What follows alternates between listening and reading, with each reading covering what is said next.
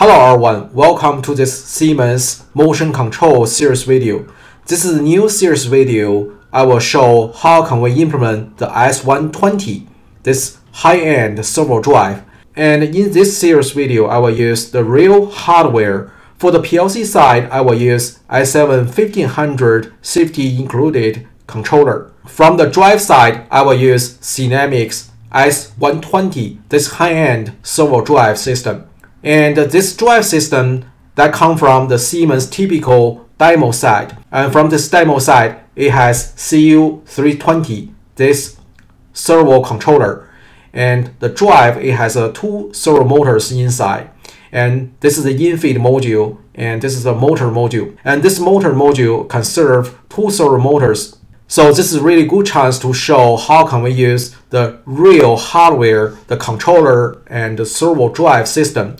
How can we set up the system from the scratch? As shown from the previous series videos, if you know my videos before, most of the videos I used the virtual access to demonstrate how can we implement the TO, how can we use the motion control command, for example, the MC power, MC velocity, or MC absolute motion. And luckily, recently, I have one chance to get one real this demo site. So I would be able to set up this series video and show how can we use the real hardware to set up this middle and high-end servo motor system. So I will show the following topics. The first video I will show how can we use this conventional, very classic software Siemens called Starter software. I will start from the scratch, set up this servo drive system, and also I will do the commissioning. I will fire the motor and we can forward or reverse the servo motor system. And as we know, the Starter software, this is one conventional and classic software. As we know, TI Portal has been released 10 years, and S7-1500 and 1200 and the TI Portal, that platform has been very common. So the drive also will be common configured under the TI Portal. So this start drive, that is the software built into the TI Portal. So the start drive almost become a common tool to configure the Siemens drive system. So that's why the second video I will discuss how can we use the start drive to configure this S120 drive. Basically, these two videos will show we can use the starter software or start drive software, and we can start from the scratch to test and do the getting started commissioning for the SINAMICS S120, this drive. And the third video, I will show how can we tune the S120 servo drive. Tune the motor is very important. So I will show how can we leverage the starter and the start drive software, how can we tune the S120. Basically, I will show how can we tune the current loop and velocity closed loop. Especially, I will show how can we leverage the board plot to optimize the current loop and the velocity loop. And how can we use the trace, how can we use the curve to verify if the tuning that works perfect for your system. After the number 3, we can see basically we finish the commissioning on the drive side. Then we can shift to the PLC side. So to control the motion for the servo drive system, we will use the S7-1500 PLC, and we will use the TO technology object to connect the servo drive system. And we will use the typical TO axis to fire the motor and move velocity and move absolute for the servo drive. Basically, that will be very easy for us to use the PLC system to control the servo drive system. Use the TO universal interface to control the servo drive system. And the number 5, I will show the STO and SS1. STO means safety torque off. SS1 means safety stop. And I will show how can we use the S7-1500F safety PLC to enable or disable STO and SS1 of the S120 servo drive.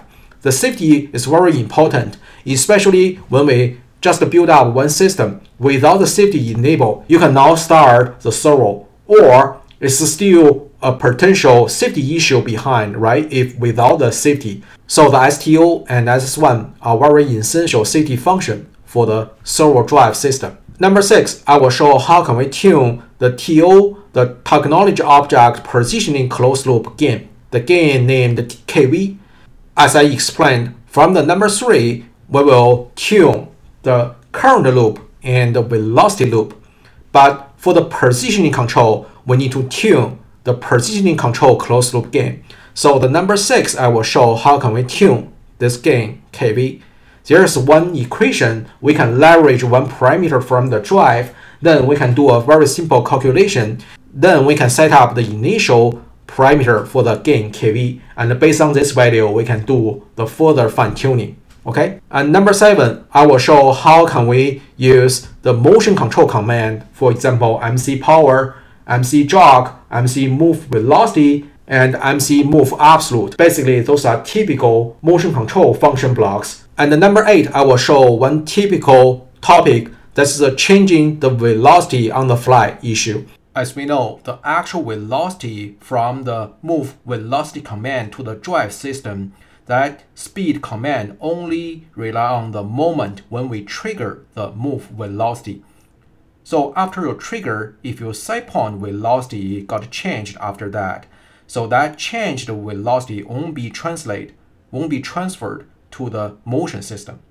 So if your set point always changing there, how can we deliver this changed set point to the motion system? So there will be a typical application, for example, the Wonder control system.